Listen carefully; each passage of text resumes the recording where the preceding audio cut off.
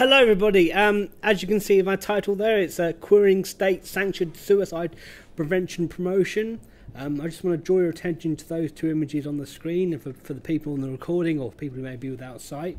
We have two images taken from the Tory conference, I think it was in 2017, and lots of disabled rights movements went to protest. And if we see on the image on the left here, this officer is not assisting this gentleman. This officer and her many colleagues are actually moving this gentleman on, because this gentleman, who is clearly profoundly disabled in a wheelchair, a disabled person, is blocking the trams, causing a big stink up, and it's quite good. And on the right hand side, once again, lots of police officers, therefore to stop people in wheelchairs who are in fact dead. And the sign they're holding is declared fit for work. There's two of them, and there's two people there. There's this lovely face here is Ian Duncan Smith, and this is David Cameron, the PM at the time, who is very controversial. Okay, I just wanted you to flag those images up. Okay. Thank you for coming today. I would like to extend my thanks to Professor B and the whole Insights team, Patrick, for allowing me to present today. As you may be aware, I'm not in the front, which is generally normal. This is due to several of my own impairments, disabilities, and I thank you for your support in this manner. So thank you very much. The title of this presentation is deliberately obscure, but I just wanted to cover something just in case anybody is unsure of its meaning. I've used in the title the term querying, which for the uninitiated may seem strange and or controversial. The verb to queer, from where we get the practice of querying, is to analyse, engage, interrogate or assess any subject through and in conversation with queer theory. Queer theory needs a lecture in and of itself. As such, there is an excellent one done by Professor B on the Insights YouTube channel. But for brevity, I will just speak about how I use it in my research. Queer theory is an intersectional and multidimensional discourse that seeks to identify and to expose loci of heteronormativities. It is inspired by and will always have roots in the experiences, voices and continuing oppression of LGBTIQ communities around the globe. However, queer theory does not require its focus to be primarily on LGBTIQ issues. Queer theory, in an academic sense, utilises Foucauldian analysis of power dynamics and structural hegemonies with feminist understandings and expressions.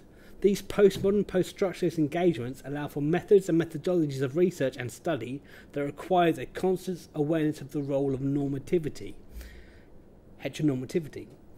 In the constant dialogue of queer theory, many theorists and activists will highlight and expose what is called heteronormativity. Heteronormativity builds upon feminist expositions that reveal the value of the patriarch in social structures. Heteronormativity therefore furthers the exposition by highlighting the further value of a heterosexual patriarch, the idea of the straight man as the villain that has caused so much pain and oppression. When QT or queer theory encounters critical race theory or post-colonial theory, the straight man becomes the straight white European man, and so on. And this keeps developing as queer theory encounters things, until eventually you get to the point where the villain isn't there anymore. The villain is the structure and society that we live in. Therefore, the development of queer theory allows for the identification of normativity as the value judgment of a particular experience of humanity. Such judgments lead to disenfranchisement, exclusion, and ultimately oppression. Okay, I'm going to some models, terminology and definitions of disability now. The moral and spiritual model. Disability is the result of a transgression of a moral code. Perhaps it is a sin or a test of faith, possibly as a reification of evil, such as possession. Faith and or belief is a central part of the disability and also an attempt at a cure. This model is arguably the most widespread in the world today, and we can think of people like Benny Hinn in the evangelical movement in America, who heals people just by touch, which is always interesting. The medical model of disability. Disability, impairment, ill health is something to be cured or fixed or ameliorated within the individual. Sometimes called the tragedy model or even the professional model, disability is understood as a wholly negative attribute of an individual existence. This that is to be removed, fixed or compensated by adaptations in or on the person. These are the two biggest traditional models. The social model of disability. During the 1970s, disabled activists Vic Finkelstein, Colin Barnes and Mike Oliver used a neo-Marxist Foucauldian genealogy archaeology to interrogate and adapt disability in the UK and beyond. They come up with that impairment is a functional limitation within the individual caused by physical, mental or sensory impairment. Therefore, disability is the loss of opportunities to take part in the normal life of the community on an equal level with others due to physical or social barriers. What they've done is they've separated the idea of disability from impairment. It's society that makes us disabled. This, along with many other campaigns and scholarship, led to legislation in the form of the Disability Discrimination Act, DDA. Also, an expression has been adopted in the UK and elsewhere when referring to people with impairments, which is disabled people. This expression highlights the oppression of people by placing disabled first. It's a key term, disabled people. The civil rights model. Also referred to as the minority model, influenced by the civil rights movements of American black, LGBT and women's rights campaigns, but also encompassing the return of Vietnam veterans with or without disabling injuries. Disability has led and leads to disenfranchisement, devaluing and marginalisation. It identifies areas of ableism, which is the promotion of the non-disabled as morally, socially and economically superior to people with disabilities. I think you can start to see where things such as queer theory and heteronormativity can actually start to help us understand things.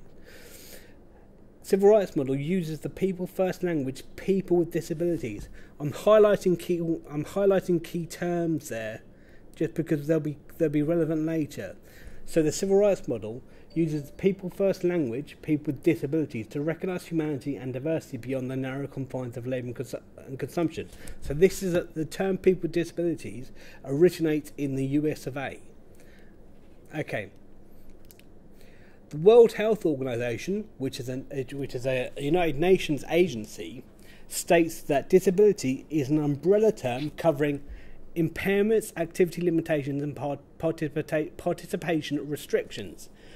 This is interesting, this part here. An impairment is a problem in body functional structure, and that's it for impairment.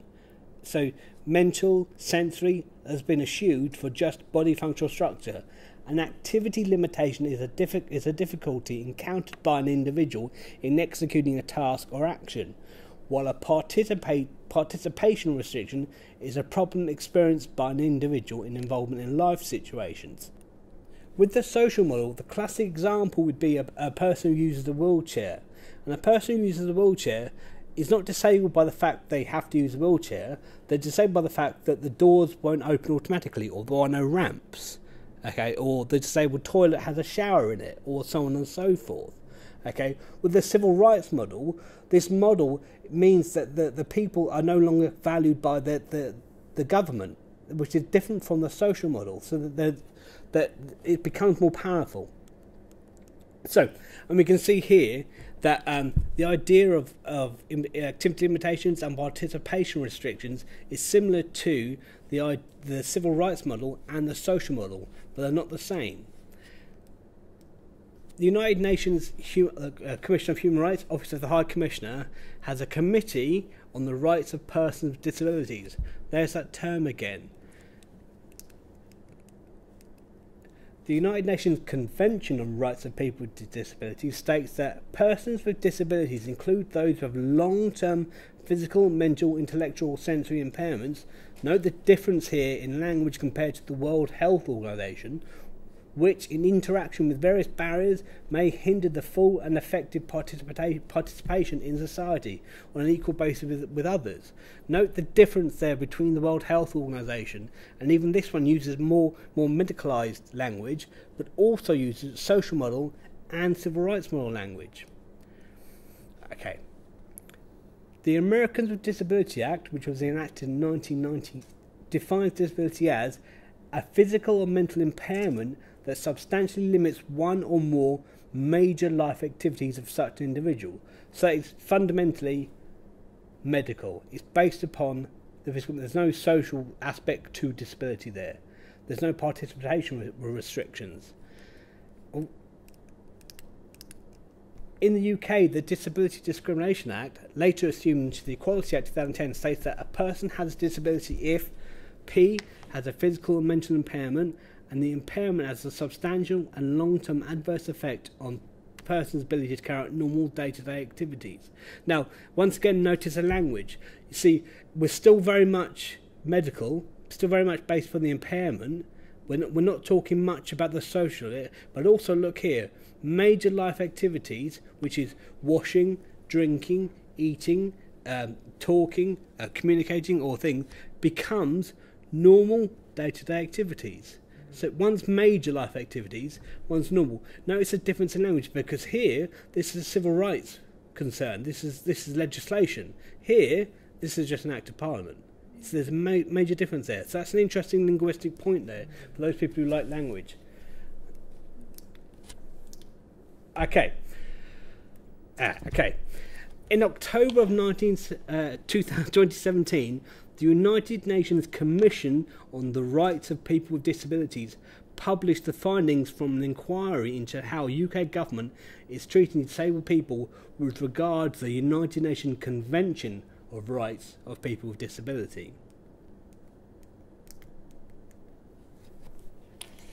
There it is. That's the front page of it. And they say, consequently, the committee considers that there is a reliable evidence that the threshold of grave or systematic violation of the rights of persons with disabilities has been crossed in the state party.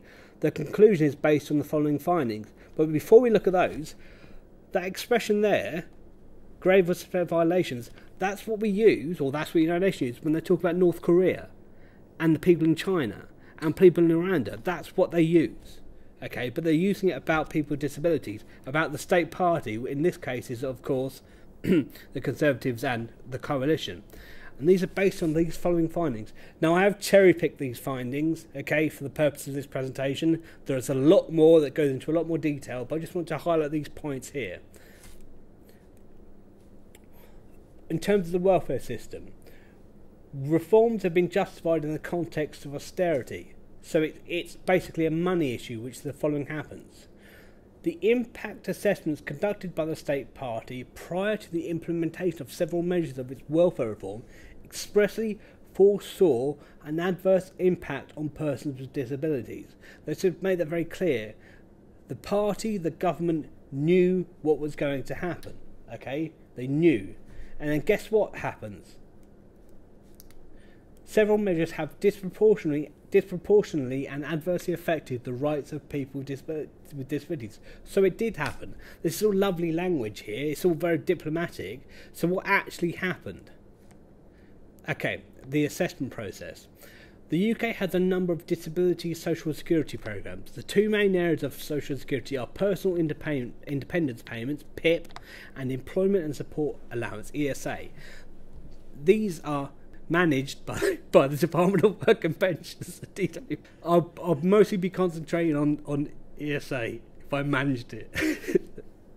Whilst PIP is classed as an in-work benefit, meaning it can be awarded regardless of income, ESA is classed as an out-of-work benefit, so there are restrictions on income, savings and capital. If you are not awarded ESA, you will have to apply for the main out-of-work benefits, such as job seeker allowance, which is now becoming universal credit. Okay, that's important. To claim ESA, you must fill out the ESA 50 form. This is where disability, impairment or ill health fetishization begins. Good word, that. Fetishization refers to a process which seeks to normalise an individual circumstance into a neat box, where the lived experience of something is disregarded in favour of an example or description. This form has been split into 3 sections. This is the front of the form. These are just one page of it. There's plenty of pages, but the form is into 3 sections: physical health problems, mental health, cognitive and intellectual problems, eating and drinking. Okay, so notice the language there. Physical disabilities are health problems. Hang on, are they? Psychological impairments have been reduced to just three headings: mental health, cognitive and intellectual problems. What about emotional well-being? And so forth. And then suddenly, out of nowhere, eating and drinking. It just seems a bit odd. Very, very odd. Okay, the form is sent off with as much supporting evidence as possible. Such evidence can, does, and should contain letters from specialists, letters from GPs, clinics, nurses, or anyone or any organisation that can speak with authority about your condition. An individual called a decision maker then decides to either reject the claim, award the claim, or send the claim for a work capability assessment. Decision makers are civil servants who generally have had no medical or healthcare training. The DMs have been trained to apply the legislation, employment support regulations to them as amended, using a combination of that, the decision maker's guidance, and a guide to the employment and support allowance, the work capability assessment. So these non-medically trained people have to use these pieces of evidence, this structure, to change people's lives. Okay, the work capability assessment is carried out in person by a healthcare professional. The healthcare professional can be a GP, a nurse, a paramedic, a physiotherapist, an occupational therapist, or as I found out recently, a veterinary nurse. The veterinary nurse part of it was told to me by my MP. Well, I gave this presentation to an MP, and she added to it, which is great. And she said, "Oh, actually, the veterinary nurse." Okay, so I mean, the thing is, a GP has no relevance to a physiotherapist. A paramedic and an occupational therapist, they're both excellent professions, but they're not the same. And a veterinary nurse, wow. Okay. The healthcare professionals do not work for the Department of Work and Pension. The assessment process has been awarded to 2 multinational private profit-making corporations, Atos and Maximus. Now, I say Atos and Maximus, they've changed their names and some things have come different, but these are if you look up Atos and Maximus, you'll find these. And they're making huge profits about what they're doing to people. Okay. The claimant will be asked a range of questions, then a physical examination occurs. The healthcare professional will provide a report to the decision maker based upon the Logic Integrated Medical Assessment software, LIMA.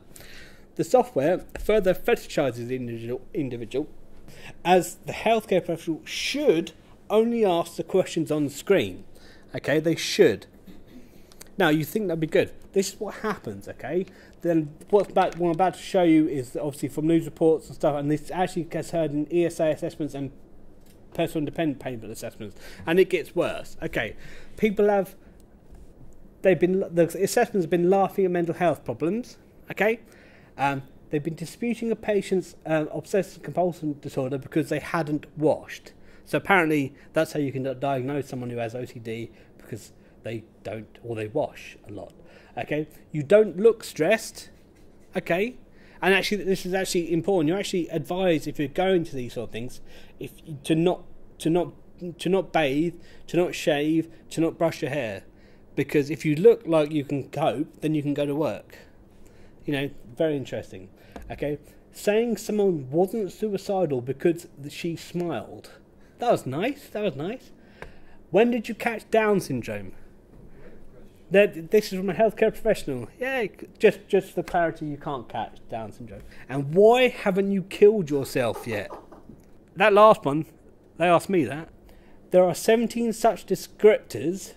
Have I mentioned descriptors? Oh yeah. For one of the ISPORs, and a further 16 for the next. Okay. This is one of the descriptors that the decision maker will use with the report from the healthcare professional, and all the supporting evidence. Okay, this one here I just picked out because this is about people with epilepsy. Okay, look at that. That's about epilepsy. You know, at least once a week has an involuntary episode of loss or altered consciousness, resulting in significantly disrupted awareness and concentration. And you get awarded points, and if you get enough points, you get awarded and blah blah blah. But what they use is a thing called, the descriptors use a biopsychosocial model of disability that only barely resembles internationally recognised biopsychosocial models, such as the World Health Organization, we saw earlier, their International Classification of Functioning Disability in Health, or the ICF. And for that model, for epilepsy, they have that, and you don't need to read it, they have that, and that. So that's all been reduced to that, because the people who are using this are not healthcare professionals. You know, the people who use this are actually people who work in healthcare, but also caring for people with disabilities and impairments. So this is what's happening, okay? And then this happens. The DM will decide using the ESA 50, supporting evidence, and the work capability assessment if the claimant can be awarded ESA. This decision comes in three forms. A claim is closed, that's important, due to the person being found fit for work. So closed, fit for work, remember those? You'll be testing it anyway. Awarding the claim because the person has limited capability for work, and therefore going to the work-related activity group. This part here, LCW, that's important, and I'll mention that in a second. The second half bit just relates to ESA. Or the awarding the claim because the person has limited capability for work-related activity, LCWRA, and therefore going to the support group. Imagine if you had an intellectual disability and you've got to try and understand these terms, you know? Imagine if you had dyslexia and you've got to try and spell LCRWA out from WRAG, LCWSG, and it's confusing. Okay, this is the realities. In 2012, the DWP published statistics that show that between January 2011 and November 2011, less than a year, 10,600 people died within 6 months of their claim being closed. Okay, remember what that means? Their claim being closed. Okay? But we can't make accurate statements because they were found fit for work.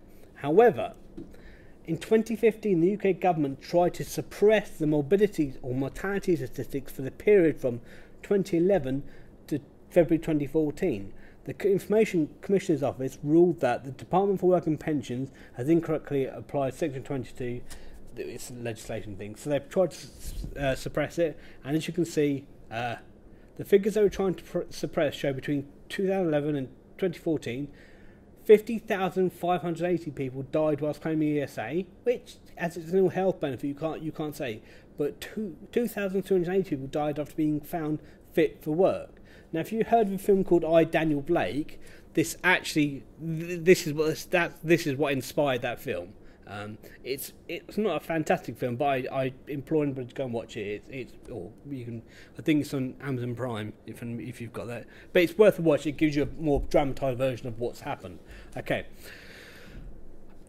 A coroner in 2013 stated, obviously after investigating a death, that the anxiety and depression were long-term problems, but the intense anxiety that triggered his suicide was caused by his recent assessment by the Department for Work and Pensions, DWP, as being found fit for work, and his view of the likely consequences of that. Okay, so a coroner has actually made the actual link between the work capability assessment and suicide. Okay, so that link's there. That I don't have to make that up. In 2016, the Journal of Epidemiology and Community Health, a fairly well-respected journal, published a paper reviewing the ramifications of the work capability assessment during the periods of 2010 to 2013. The results are shocking. Well, they are to me. Okay. An additional 750,000 antidepressant items were described. Of course, someone's got to pay for that come the NHS. So that's extra pills, extra therapy, extra practices and stuff. an additional 279,000 cases of mental health problems are recorded. So the work capability assessment is actually making people more disabled. You know, it's actually including more stressed. It's not designed for that. It's just making people worse. And this last one, there were 590 suicides. Now, in comparison, that doesn't seem that much, but that's 590 friends and colleagues and possibly mothers and fathers and siblings and you know, and possibly just people. And that's the, you know, there's the state-sanctioned suicide, you know, promotion prevention, because they're literally designed to cull the herd. But that's my opinion. Sorry. Those numbers are for a 3-year period, 2010 to 2013. There are reports that the actual reality today has seen a drastic increase in the amount of suicides directly attributable to the WCA. Like I said, I can't present them as fact at the moment. I can't show you them because there's an awful lot of work needs to go on to them. But it's bad. It's really bad at the moment. Really bad. Despite ESA being classed now as a legacy benefit, the same work capability assessment with the same questions asked by the same company will be used for disabled people who claim universal credit. So going forward, people are still on ESA now, but going forward, all of that problems will carry on and be ported over to universal credit. So the problem isn't fixed. Okay, how does that apply to queer theory? Well, disability, impairment or ill health intersects with every instance on the continuum of human variation. If individuals or groups are not directly impacted now, they will be aware of people who are. Indeed, on a long enough timeline, everyone is impacted. Death, it could be said, is the ultimate impairment. Disability can also be seen as an ultimate example of the feminist assertion of the movement of the private to the public or the personal is the political. Furthermore, interrogating disability using Foucauldian ideas of pastoral power dynamics reveals that the state's role as arbiter of support and caring is undermined. A queer theoretical emancipatory analysis allows for the identification of a heteronormative narrative. That narrative reduces the reified and lived experience of disability, impairment or health into a fetishized caricature of need. I think of the act of fetishizing as a performance of hyperreality, where the representation of a reality is more important than the reality itself, which in turn leads to inaccurate support services and social security, because a point scoring exercise does not and cannot reflect reality. Okay, queer state sanctions suicide prevention promotion. Okay, where, might you ask, is the normativity? Do you remember this? The United Nations inquiry into the rights of the person with disabilities in the UK. The government published a response, and the response was, what next? Like other United Human Rights Conventions, the CRPD does not contain any mechanism that allows the committee to enforce its recommendations. As the government's response to the report rejected all the recommendations made, there are no more official steps in the process. So after all the stuff, and I haven't gone into details by any means, after all the stuff that was in that report, the government says, well, they're not going to do anything, so we're not going to do anything, we're ignoring it, okay? Okay, so a group of non-normative people, in this case people with disabilities or disabled people, and the government's just gone, no, despite the fact people are dying, they've ignored it. Okay. You may have noticed a couple of weeks ago, there was a statement on a visit to the United Kingdom by Professor Philip Alston, United Nations Special Rapporteur, on extreme poverty and human rights. I don't know if any of you read it. It's quite damning. It's not the full report yet.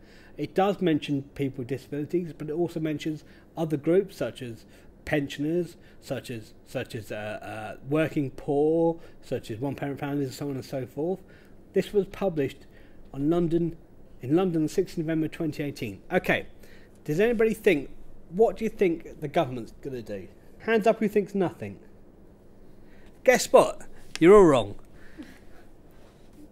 Because normativity applies even in subgroups. So now the government is actually launched on the 15th of November, the day before, okay, an inquiry launched into the effectiveness of the welfare system. So beforehand, when with actual evidence of people actually dying, being forced to kill themselves, and there's hundreds of thousands of people dying in care homes, it goes on and on and on, the government will do nothing. However, when people who are not disabled get affected, who are still poor, the government jumps into action. Look, there it goes. Right?